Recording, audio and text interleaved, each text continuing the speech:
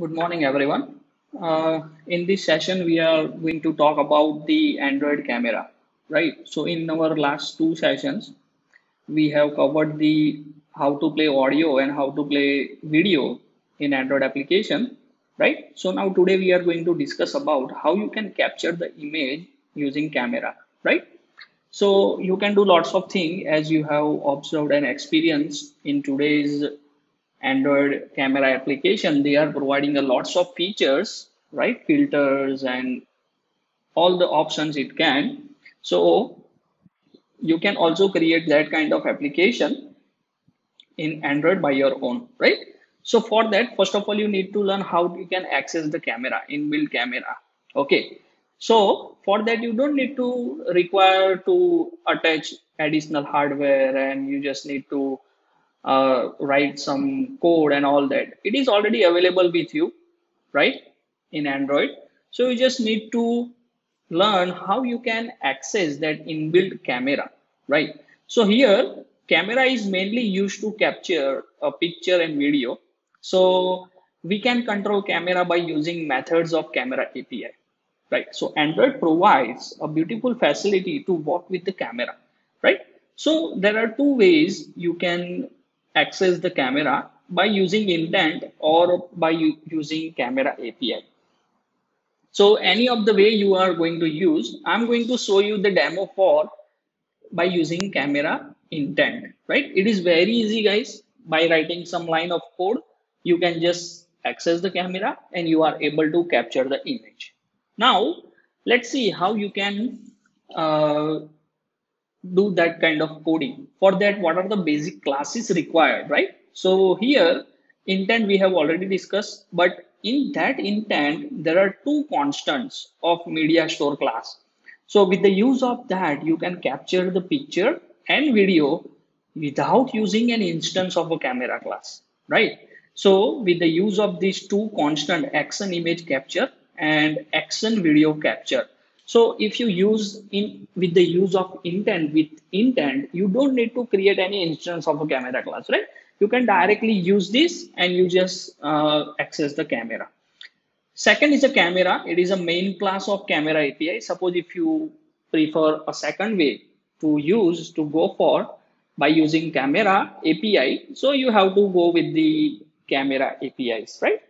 Surface view. Surface view is a one view that represents. So we have already discussed this particular thing in our audio player class, audio player application, right? So it represents a surface view or a preview of a live camera, right? So you will see that. And the fourth one is a media recorder. So it is used to record video using camera, and it can also be used to record audio files, as well as we have seen in our previous examples of media frameworks, right?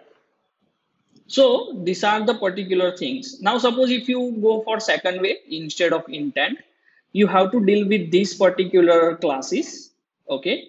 And you can learn these particular classes and methods by your own, and you can just create the particular application, right? So we are just going for the intent one.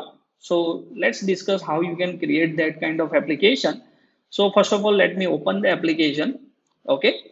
So for that, here in our main activity, we have one button and one image view. Image view is whatever, whenever I click on the click image button, then it will open my camera, right? Whatever inbuilt camera is there in my emulator, that will open whenever I click on capture. So it will capture one image and that image will be stored in this particular image view. That's it that I want to perform. So for that, I require one button and I require one image view. Okay. Now here you can see that you can do any of the thing. You can put the button at last, you can put button at the main, right? So whatever you can do, but I'm using this one. So I'm going for this design also. Now here in permissions, you don't need to take any kind of permission. Okay. Whenever you are dealing with the camera. Now let's just jump onto the coding section. So here, as we know that we have one button and we have one image view, so you have to do find view by ID and you have to register that particular two controls. Okay. Now, after clicking on a button, I want to open the camera application. So for that, here I need to set on click listener on that particular capture button. This is the button name, right? Object. And on click, I'm using intent over here. So it is used to opening the camera. So we are going to create the intent object. And here you can see we discuss this action image capture constant of a media store class, right? So we are passing this into this particular intent constructor, okay? And that will return intent object. Here, instead of start activity, we are going to use one another method, that is start activity for result. So whenever we are capturing an image, right, after that it will return something, right? That image that is going to be returned. So for that, we are going to use start activity for result, and that will be stored in our intent object, right? And here is the request code. You have to put this value is greater than equal to 0. You can put any value because it's just a request code, but that would be unique, right? Now, so this is our click event. Once you click on a button, then it will open the particular camera.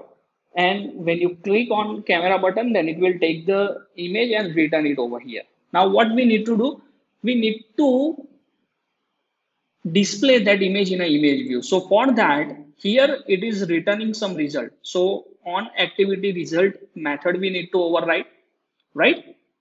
And on activity method, we are comparing the code. If the request code here we have set 100, if it is 100, then successfully our operation is done and we need to just take that result. Our result is in an image. So here we need to go for the bitmap class, right? So bitmap class is used for the particular image processing. So here you just need to get extra, and with the use of this key, you can just get the image in an image view, and you have to set image bitmap with the use of this image view object. That's it, guys, right? If you write this much logic, okay, then you are able to capture the image using inbuilt camera in Android application, right? So let's execute this code. So you will get the idea over here.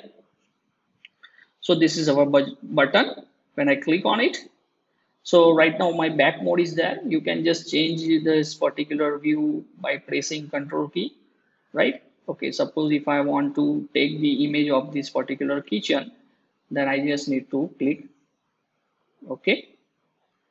Okay, and that image is particularly shown over here. As this is emulator, if you run your application into your real phone, then you can capture any particular image, right? So that's it, guys. With the use of this particular intent, you can just capture the image.